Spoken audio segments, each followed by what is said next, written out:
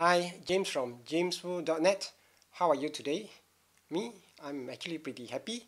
And in today's video, I just want to let you know about some updates about Shotcut. In this month's release of Shotcut app, the free video editor, the developers actually added a countdown timer. And well, it is something quite cool. I think I will have some use for it, and it is great for making certain types of video introduction, right? To just give it that kind of a movie look. So without much ado, let's switch on over to this screen over here. Okay, so this is how it works. Let me just play it for you. You have this, right? The old style kind of video, right? Before it goes into your main video frame. So you may find that some people may think that it is, well, it is just a gimmick. I don't think so.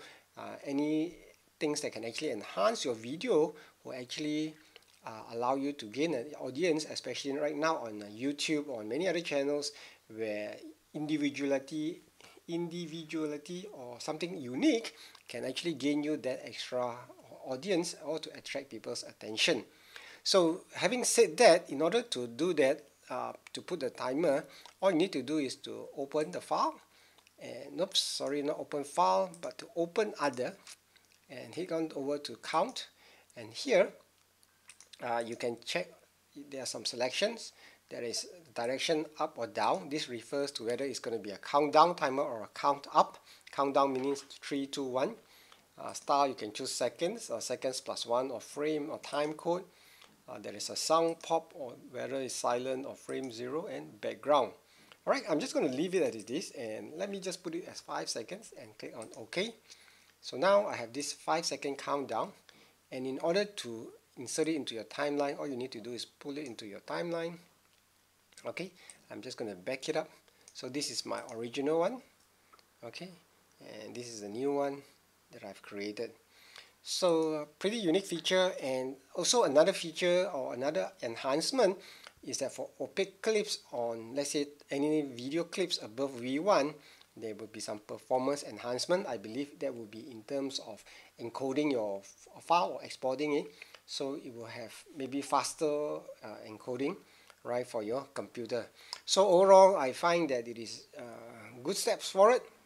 And I hope that if you are looking for a free video editor to try, Shotcut may be the video app for you. It is pretty easy to use, and I even have a training course created. Now, you can't compare a free video editor to some of the paid commercial ones like from Adobe or others, but I find that this video editor is actually quite easy to use. It doesn't need to have such a steep learning curve, and there are more than enough features to keep most people happy, right? Green screening, you want to do multi-track recording, multi-track editing, audio as well, so you can do all that. So thanks for watching this. I hope that this video will help you to make a better choice in terms of choosing a free video editor. Until the next video, remember, do something small to build a better business. James, bye bye.